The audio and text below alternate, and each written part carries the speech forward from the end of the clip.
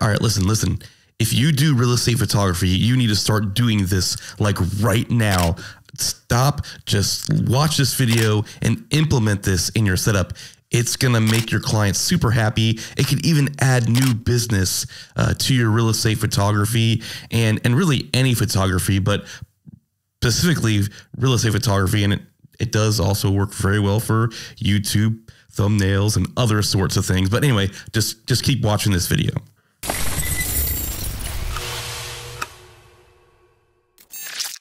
What's up, guys? If you're new here, my name is Paul, and I run a channel that inspires other creators that your future is whatever you make it. And I do that through gear reviews and tutorials. And today I got a crazy tutorial for you. So let's just put this in perspective. I do a lot of real estate photography, and this is the first time I use this on my last client shoot. And I was like, mind blown. This is just, you need to start doing this right now, like I said.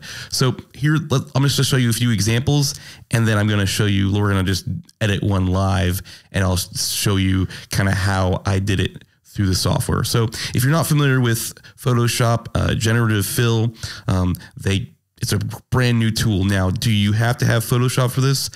At this moment, no. You can go to Adobe and get a Firefly, sign up for it for the beta, and you can do all this through a website. However, I do find it to be a little bit easier in Photoshop, and my guess is if you are doing real estate photography, you probably have a Lightroom and Photoshop account that you're already paying for. The trick for this one is you're going to need the Photoshop beta version. But let me show you some examples of what I'm talking about with this generative fill and how you can use it for real estate. I got this photo right here.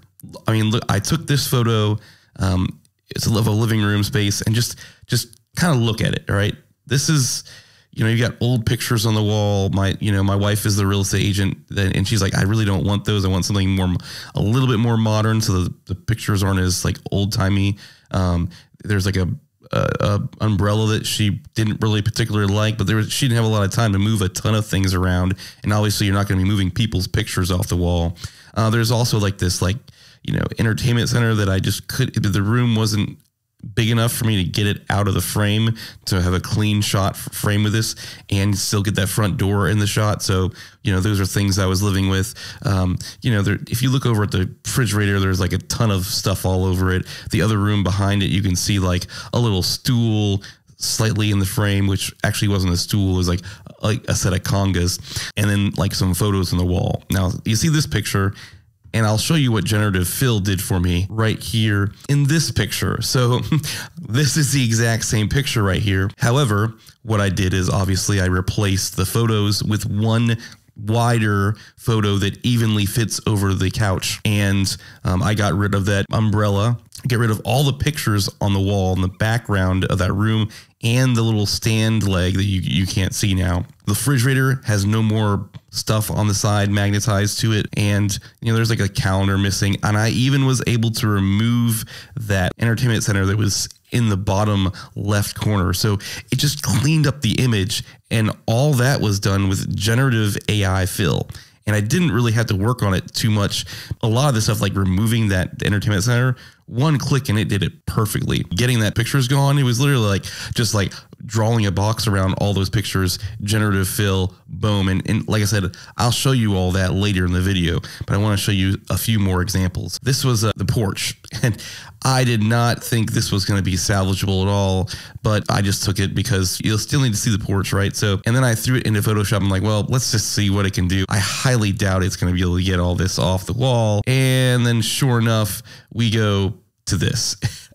I was completely amazed. I mean, the bikes are gone. It got rid of that chair, like the fold-up chair that was sitting next to this patio set. The ceiling, looks fine. The floor looks pretty like realistic. You can't really tell. It's a little bit of nuances, but I'd much rather have those little nuances than a bike on the wall. And I mean, look at the reflection now. Even the reflection in the glass, it's gone. This tool is just absolutely incredible. And to give you another example, I'm going to show you some photos that I did for my work. So I do IT, and they wanted a group photo. We had a big group training, and this is that photo right here. but I couldn't get back further enough to get everybody into the shot and to not see these tables. And there wasn't really enough space for us anywhere else. I was like, well, I wonder what generative fill could do in this case. And bang, was I absolutely amazed. I mean, look, the reflection in the floor even like shows the correct people. And I don't know how this software does such a great job. And it like AI'd people's feet in there. Now, some of the feet I had to kind of critique over through a little bit. It's just amazing how that works. And then just for giggles, I did another group of people and that's what it looked like. And then boom, once again, added all the reflections in the floor. Like, I mean, I was amazed on how well this like generative AI work. Let's go into Photoshop now after showing you a few examples of what this software can actually do and see how you can use it and implement it in the same fashion that I did. All right, so as you can see here, I am using the same exact photo that I showed you at the beginning of the video, and I thought it was, it's an easy way for me to show you exactly what I'm talking about here. So once again, using Adobe Photoshop Beta. The beta has the generative fill in it. I have had no problems with the software whatsoever. So anyway, you open up your image and you literally just take the little lasso tool and start highlighting things. And it doesn't have to be perfect because it'll do its thing. And then you just hit this generative fill button down here. And then if you want to replace it with something specific, you could say like, landscape photo or something like that. And you can press the generate button and it's going to take a little bit of time and it'll replace that particular photo with like another landscape photo.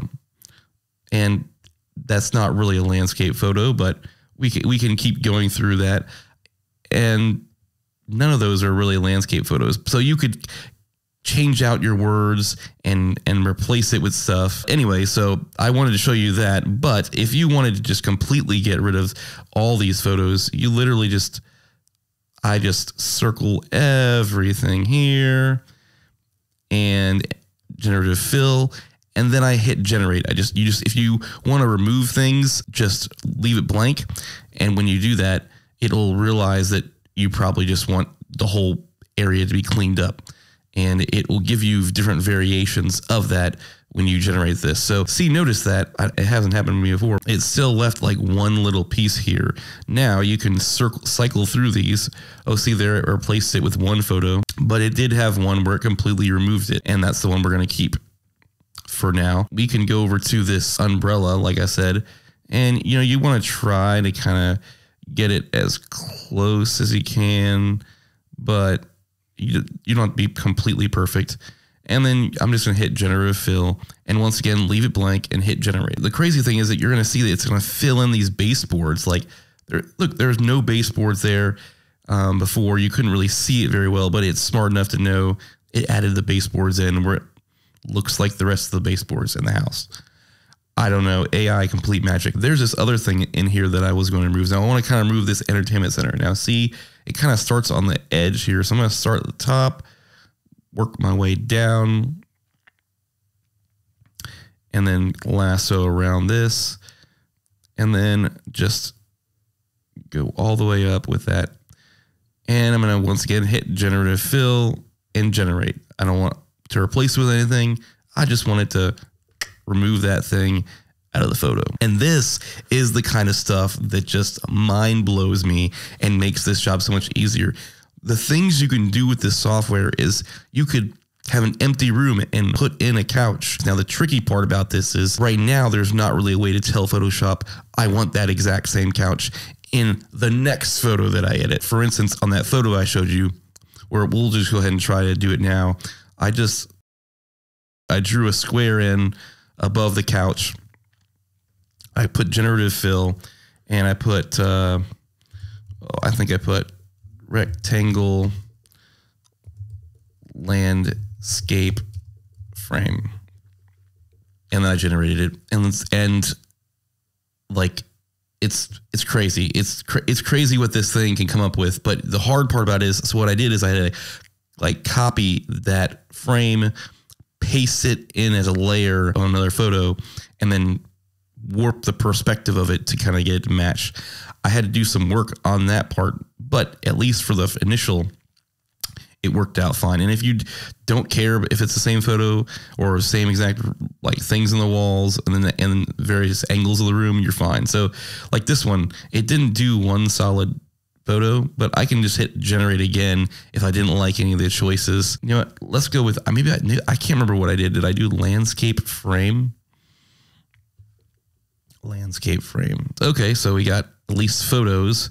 Still not like a rectangular ones, but you know that this is okay. So this is kind of like that, but it's not a frame.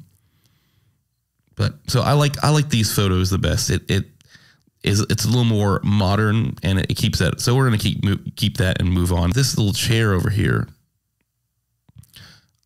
How I got rid of this is I just drew a little bit around there.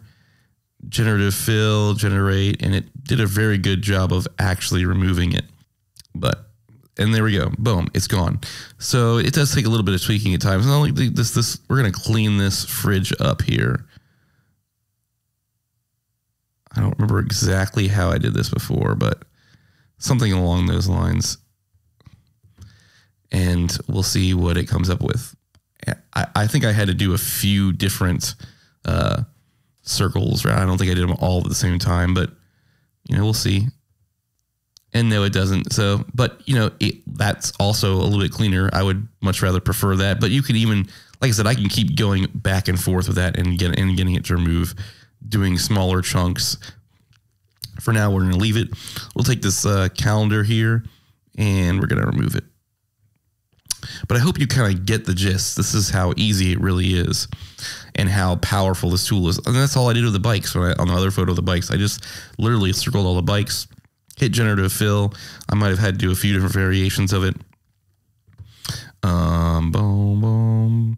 Okay, so that one looked the most normal. And then we're going to just take this, and I think I took this out too.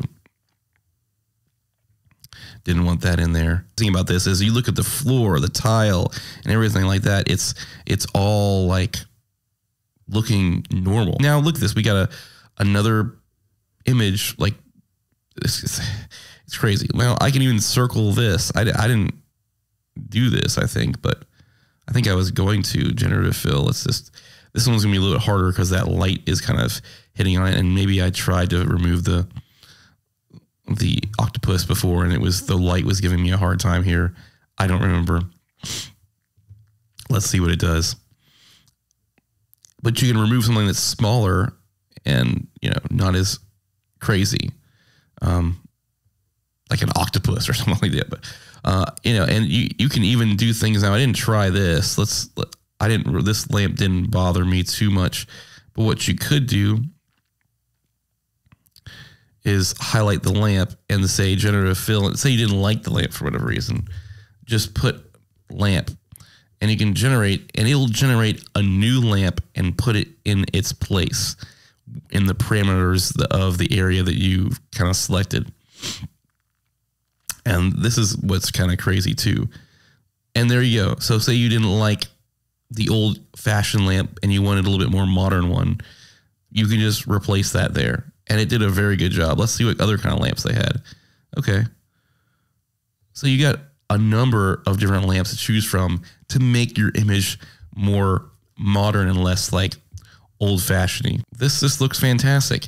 And I could give this to a client and be happy with that, with the exception of like this little string that's hanging down there. This tool just blows my mind, like completely blows my mind on how good and the things it can actually remove from a photo, things you can like place in its place. We can take a room and really clean it up and make it look more clean and organized for your clients. So say they forget to move something. I don't really care. Dude, I start now when I take my drone shots outside, I'm not even worried about if I'm standing in the yard, as long as I'm kind of standing around a green area of grass. I try to make it so it's not super hard on it, but I'll literally remove me from the grass. I'll remove my car from sitting in front of the house. There are shots where a car shows through the blinds, and I just highlight all the car with the blinds area and hit generative fill, and usually it'll remove objects and just make it look like there's nothing out there through the window. It is crazy, like how much stuff you can do with this for real estate. If you're not using this right now for real estate, you really need to consider using it. Get that Photoshop beta, start testing it on just photos, getting to see how its quirks and kind of how you can implement it. And it'll change the way you do real estate photos, or really any photography, specifically for real estate, when you're dealing with like cleaning up houses where people leave huge. They're like, I want to remove this from the room, but it's too heavy and big and I can't move it. Well, generative fill can do that for you, can clean up furniture, can move things around, and can even do all the virtual staging for you. So it could even add more business to your real estate photography. Start implementing it now. This is a great tool. I hope you like this video. If you want to see more videos like this one, let me know down in the comments below. Like, subscribe, do all the fun YouTube-y things, and I'll see you in the future.